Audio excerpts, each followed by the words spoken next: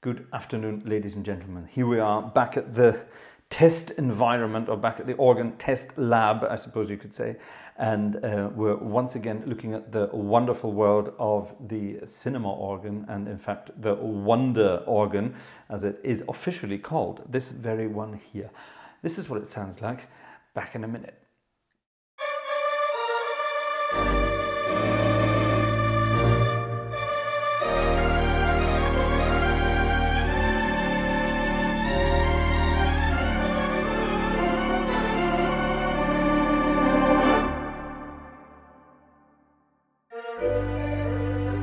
So theatre organ sounds, of course, very, very different, and also looks very different to a classical or church organ, but I'm guessing that some of you out there are also interested in the theatre organ world.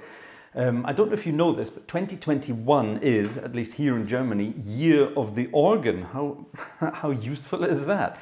So yeah, so it gives me an excuse, of course, to make as many organ videos as possible, but it also gives me the chance to show people that the organ world is not the sort of the stuffy, old, snobby, churchy organ world that people tend to think it might be. Now, I'm going a bit out on the line here because I know an awful lot of people in the organ world, and I certainly don't want to offend anybody that I know personally, but I do have to admit there are some rather freaky people out there in the organ world, and I like to think that us YouTubers here, there are some organ channels here on YouTube, and I like to think that we're doing our part to change that image somewhat, and I like to think that I'm part of that movement as well, so we get to sort of try to change the image of the organ world as much as we can. It's a cool instrument, it's a weird instrument, it's a cool instrument, but it's a very versatile thing, and I think more people need to know about it. So if you haven't already, click up there on the link to the Hauptwerk organ playlist that I've put together. This array of manuals, and there is a pedal down there, all these things, I've been putting this together by myself over the past few weeks, and I always wanted to have my own playable instrument at home, and there are people out there who will sell you one, and they're ludicrously expensive. So I thought, well, I can put one together by myself, can't I? And so far, it's actually been a lot easier than I thought. Now, it's still very bare bones, and we're getting there. But have a look at the playlist videos there, the Hauptwerk playlist. And that sort of shows you what steps we've had to get to this point here, where I now have a playable instrument. It's certainly not complete by any stretch of the imagination. Like I say, it's very bare bones. If you have a look at this organ console here, and obviously I won't be building anything as opulent as this, or as kitschish as that, but anyway, I basically need something at the side of the manuals here to sort of hold them together, and obviously I need these sort of these bits in between here where I have my control buttons and pistons it takes to control different registrations. Now at the moment I don't have any of those controls. This is very bare, like I said, so bear with me for the moment. Too many puns today, sorry about that. Bear with me for the moment, we are getting there, but I'm using the opportunity to test this thing, and while I'm testing it I'm going to make some content for you guys, and I thought we'd start out with a bit of fun again here with our rather wonderful Wonder Morton cinema organ. So for those who don't actually know, what is a cinema organ? Well, it's basically an organ you might find in a cinema. Or shall we say you might have found in a cinema, because there aren't many cinemas left with organs in them. Now we're talking about the movie palaces of the early years of the movie industry. So back in the 20s and 30s, when television wasn't such a big thing, and when people wanted to, you know, go out and experience something rather wonderful, they went to the movies and they went to the cinemas. And certainly in most of the, shall we say, Western world, cinema was a very big part of people's lives in those days. Now the first films were of course silent films. They were accompanied by, at the beginning, a small sort of band of musicians, like a little sort of chamber orchestra. That of course became expensive to pay lots of people, so they started just having a piano in the corner, but a piano wasn't loud enough to fill out the whole cinema, so they came up with the idea of an organ. I wonder where they came up with that idea. Now, this was an invention. It was an invention of various people, but it's credited back to a guy called Robert Hope Jones, who was an English organ builder who fled the UK and went to live in America. And his ideas were sort of picked up by the Wurlitzer company. Now, everyone knows the name the mighty Wurlitzer. And certainly Wurlitzer went on to be quite famous for things like jukeboxes. Now, I'm condensing this rather a lot. So any cinema organ freaks out there who are already shaking their heads at me, just bear with me. This is for the general folk out there who don't really know yet. So I'm shortening the story quite a bit. And then, of course, other companies cottoned on to the idea and started building these organs as well. The idea was, an organ is quite a useful instrument, don't forget, because you have, well, let's say if you have several different manuals, you can obviously have several different sounds playable at the same time. You just swap quickly between them. And different colors of sounds, shall we say, from the different stops you can use, and we'll come to that in a moment. And whereas a church organ is primarily built to accompany church services or choirs or both, a cinema organ had to fulfill a rather different purpose. It was sort of designed to replace an entire orchestra. So the sounds within a cinema organ, now cinema organs are also pipe organs. The sounds are created through air passing through pipes. And there is a sort of electro-pneumatic, or on some organs just an electrical connection between the keys and the pipes and all the stops and things. But the sound is created in the same way a church organ sound is created. But they're voiced very differently to imitate different instruments of an orchestra. And we'll get to that in a minute as well. This is just the background bit. So yeah, let's get into the sound of a cinema organ and see what we can do. So the beauty of this wonderful piece of software here, which is called Hauptwerk. Hauptwerk is, of course, the German word for great on an organ. You have various divisions of an organ, and one of those is called the great organ. It's where where the loudest pipes can be found normally, and the German for that is Hauptwerk, main work, as it were. So that's what this software is called, because it controls organs. But because it controls pipe organs, the developers also came up with the idea of cinema organs for it, which is rather wonderful. Now, there are a lot of free cinema organs that can be downloaded out there, and this is not one of them. This is my first officially purchased organ, and I'm very excited.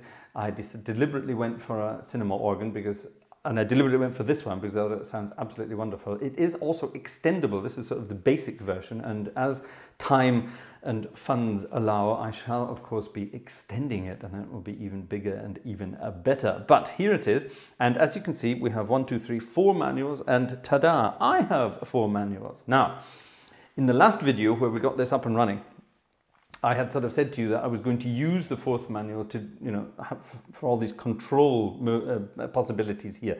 These control possibilities here, pistons, registrations and things like that. But seeing as I have a 4 manual instrument and I have 4 manuals, it would be silly not to use that. So the 4 manuals are set up to correspond to the 4 manuals of the instrument, and I have rather cleverly, I'm very proud of myself, I've rather cleverly taken the top few pedals from my pedal board, the keys that you play with your feet. I've taken them to control some of the other things there. When you're playing a cinema organ, now a normal cinema organ pedal board has 32 pedals, and the majority, let's just say the majority of cinema organ players will concentrate on, shall we say, the first 1.5 octaves from the bottom up. We're talking about bass here, yeah? So the further up you get, the less bass you have, and it's just, most cinema organ players use their left foot to play the pedals, and they have their right foot here on these volume controls, swell pedals they're called. So that's a sort of basic cinema organ technique. Obviously you can and do use both feet when it's necessary to play the keys, but don't have to. So I've sacrificed a couple of the notes at the top end of the pedal board to control some settings there. So if I swap over to this view, that looks much more complicated now, doesn't it? That is basically a condensed view of all the stops and controls on this organ. Now, this is the 4 manual, 23 rank, Wonder Morton virtual pipe organ. Now that's quite a mouthful, but that's what it is, and this is what it looks like. And first thing you see is probably that there are some different colored stops, and this is something that a lot of cinema organ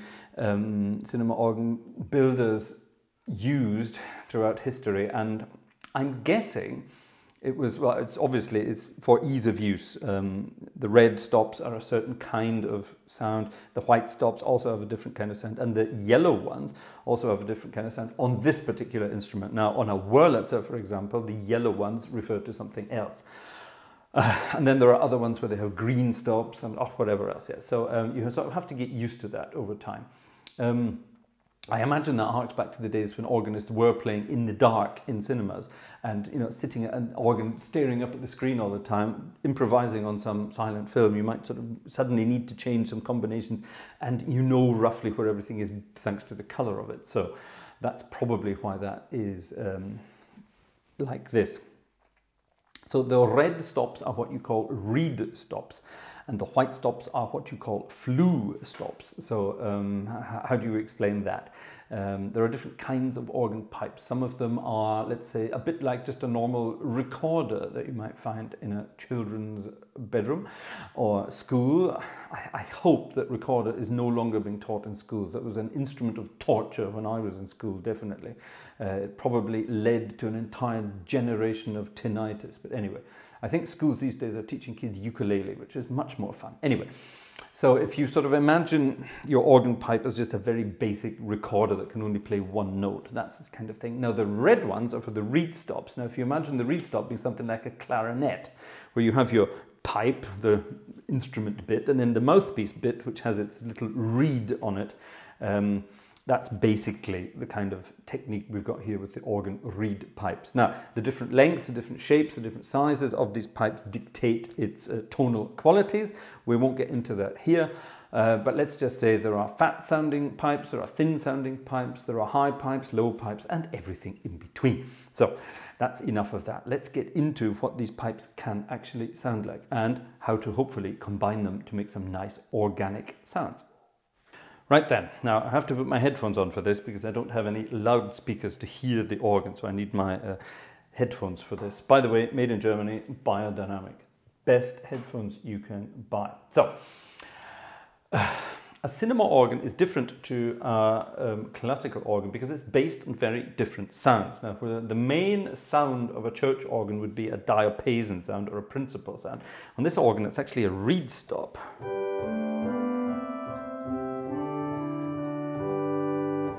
Sounds a bit like a diapason, a little bit. There's something called a horn diapason here.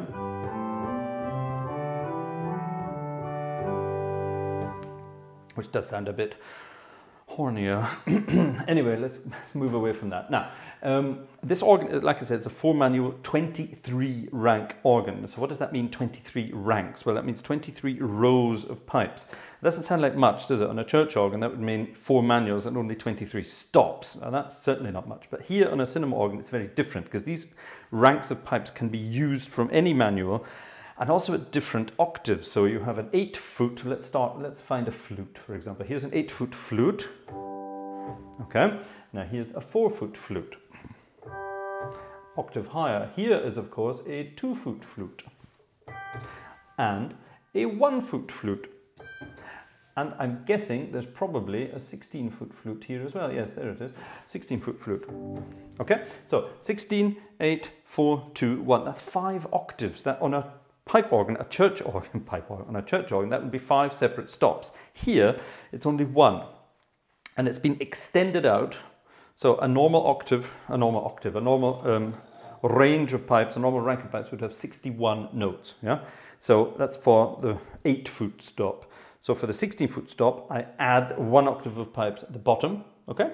And for the 4-foot stop, I add an octave of pipes at the top, and for the 2-foot, another octave, and for the 1-foot, yet another octave. So you just keep extending the rank of pipes to make it available at different pitches.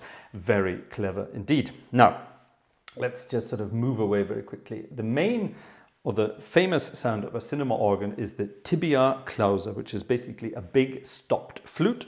On its own, it sounds like this.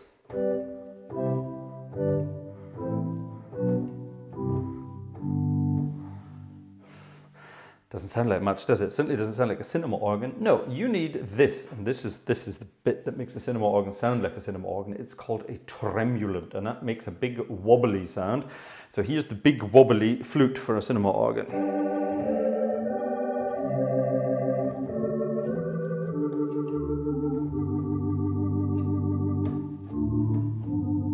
which is kind of cool, isn't it? Now this organ has two of those. There's a tibia clausa, like I just played there, and a solo tibia clausa, which is located in a different chamber. So if you're listening on stereo headphones, you'll hear it coming from a different direction.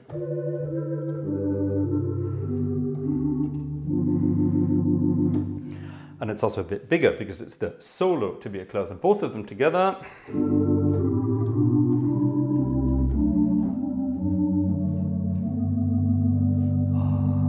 Isn't that cute? Now the tibia is also available at 16 foot. Let's use both of them. It's also available at 4 foot, and of course it's available at 2 foot. So you get this huge.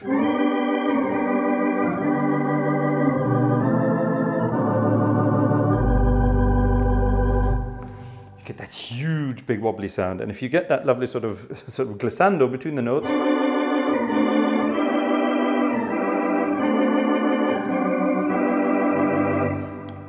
you get your beginnings of a theatre organ effect, a cinema organ effect. Now, isn't that cool? I love that. So those are your tibias, and that's sort of one of the big sounds there. Now let me just whack on all of the tremulants here, because I still don't know which is which belongs to which. Obviously some of them are for solos, but some of them are for different things. Now, another main feature of cinema organs would be this, actually let's turn them off again, would be the string sounds. Now, on a Morton organ like this one, the strings are they're lovely, they're absolutely beautiful strings. And there are 1, 2, 3, 4, 5, 6 ranks of strings on this organ, but they're not available individually, they're available together. Now here's one on its own, it's called the salicional, very cute.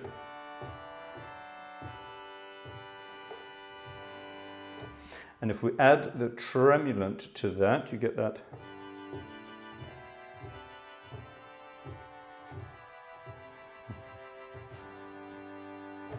You get a very nice little effect there. And that's quite a sort of, for a Morton cinema organ, a rather soft string. Now, next to that, there's something called violins, and then the Roman numeral 3. And that means there are 3 ranks of pipes here, and they are tuned differently. There's one rank of pipes tuned absolutely straight, the way it should be. There's one tuned ever so slightly sharp to give it a sort of an undulating effect. And there's also one tuned ever so slightly flat to give that more of an effect. Now, why on earth would you do that? Well, picture your orchestra. You have maybe sort of 20 first violins in your orchestra, and they're not all playing at 100% the exact same pitch, and they're sort of creating a little vibrato effect with their fingers while they play. So to recreate that sound, the organ builders did this. So we have 3 ranks of pipes tuned ever so slightly differently, and without the tremulant, they sound like this.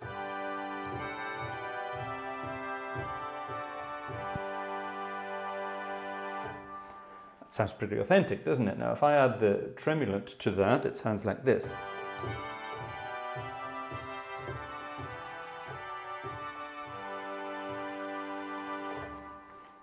And I personally think that's quite an authentic sounding string sound. Now, I can add the octave higher to that. There's a 4-foot version of this.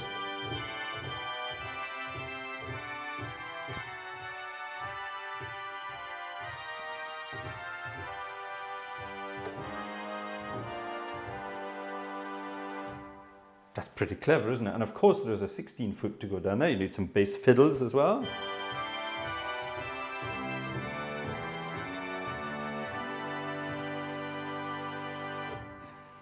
Not bad, eh? And those are just the violins. We have some other strings here called gambas.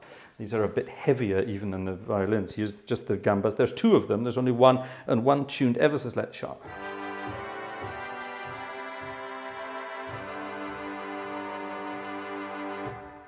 And the gambas are also available at 3 different pitches, 16, 8 and 4, to give a huge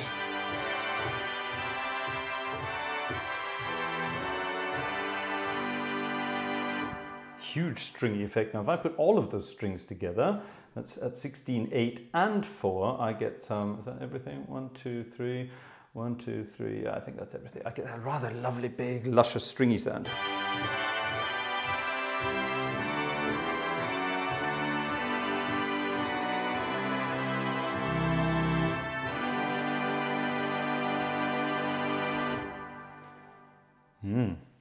By the way, the acoustic you hear in the background, the reverberation there, that's been added by me. This organ comes as a dry sample and as a wet sample, as it's called in the music studio world. And dry means there's no reverberation, no acoustic at all. And the wet, they've added a little bit in there to recreate the sound of the organ in a room. And I deliberately bought the dry version, mainly because it was cheaper, but because I've now, thanks to my friend Jerry in the US, I've managed to work out how to get reverb to work on Hauptwerk. And I've done some rather clever playing around with the reverb to get this effect here. I'm not going to tell you how I did it. This is going to be my little trade secret.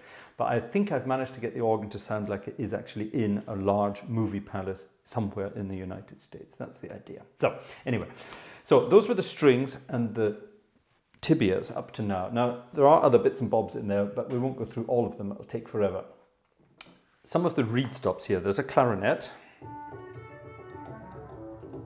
which sounds like a clarinet. There's a French horn, which sounds like a French horn, which is kind of cute, isn't it? Now then there's those horn diapasons that I played earlier, that have the diapason sound. There's something called a tuba, which sort of is this very soft organ tuba.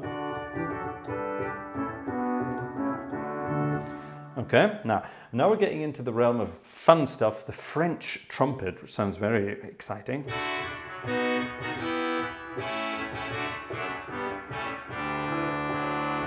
Why is it called a French trumpet? It's a harmonic trumpet. Work that one out if you don't know what I mean. Then there's something called an English horn, which is not a cor anglais. This is an English horn. And some organs it's called a post horn, and it's a very brash sounding thing.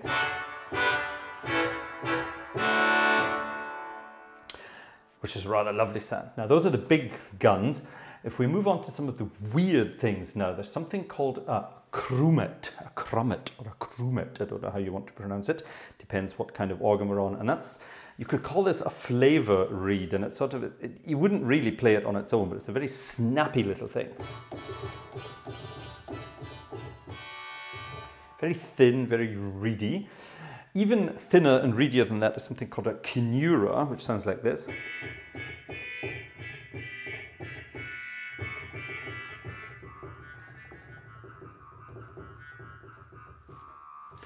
Sounds like somebody's playing on tuned frogs.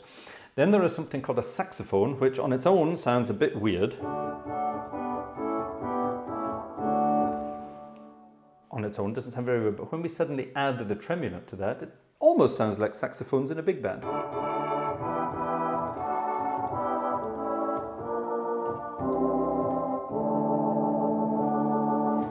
Okay, now, you have to have a bit of imagination, yeah, but you get the idea. Now, there is something rather beautiful in this organ, two vox humanae.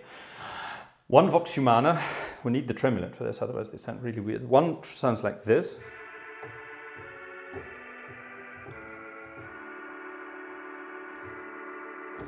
And that has a rather nice little vowel colour, and there's a solo vox humana, which sounds different. Ah.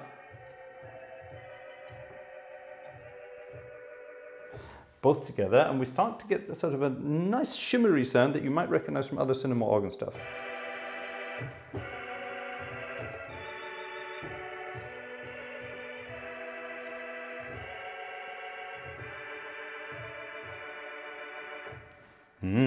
Now, do I have it here on this manual, or do I have it on another manual? Yes, I do. I have it here. I have the vox humana available at different pitches here as well. So if I go up an octave.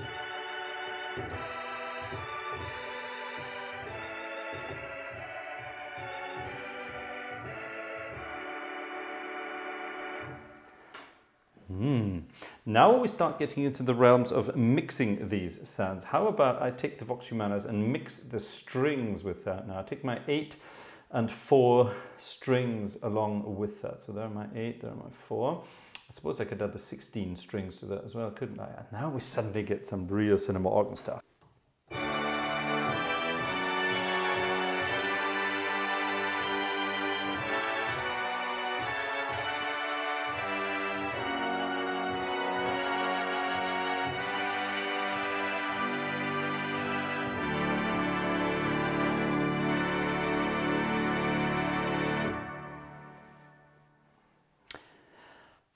Now, if I had my swell pedals activated here, then I could really play around with the different chambers of sounds there, swell the strings in, swell the strings out, things like that. Oh, it makes some beautiful effects there. But you get the idea. We have this lovely shimmery sound. So one of the staples of a cinema organ sound, like we heard before, would be the tibia clausa, and this sound, the vox humanae, if you have them, with all the strings, that makes another rather beautiful sound. Now you can sort of add to this. You can add, let's say if I add the saxophone to that, it sort of fattens it out a bit.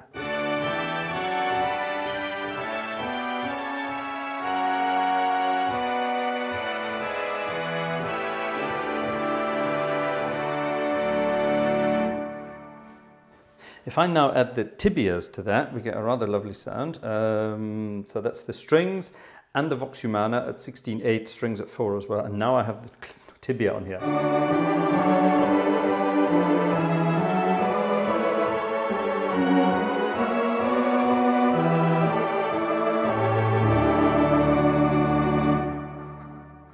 But I can, of course, add the tibias at 16 and 4. Oh, I had them on at 4 there already. That was 8 and 4. Sorry about that. Here's 16, 8 and 4.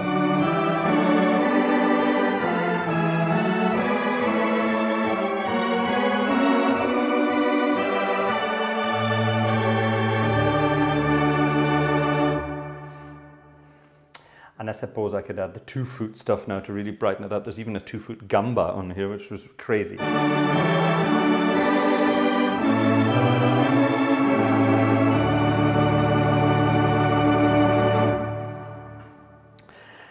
So you get the idea. You can build up some rather amazing sounds there with a theatre organ. Now, I could then, of course, go on for about another half an hour just talking about how you would add up different combinations to make different sounds. That would take forever.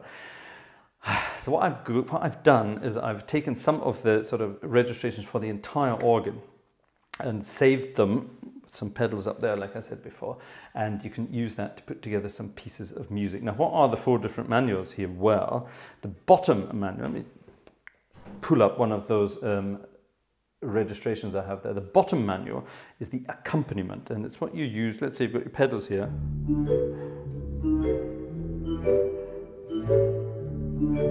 Yeah, now there's a harp on there. It's called harp. It's actually a marimba, and it sort of bangs away in the background. So your left hand plays the accompaniment, the harmony parts, leaving your right hand free for these 3 manuals. Now, why do you need 3 different manuals? 3 different colors of sound. So on the great, I have this sound, which is a sort of a shimmery sound with vox humana, strings, bit of tibia, and even the clarinet to give a bit of beef. And then on the orchestral manual here, I have a different sound altogether. And on the orchestral, I have a sort of a very fruity sound with the tubas, which is rather cool. And I can play that as a solo line, or I suppose I can play chords as well. Sounds pretty theatre organ-y to me. And then on the solo, I have a much snappier sound. Solo because you would mainly play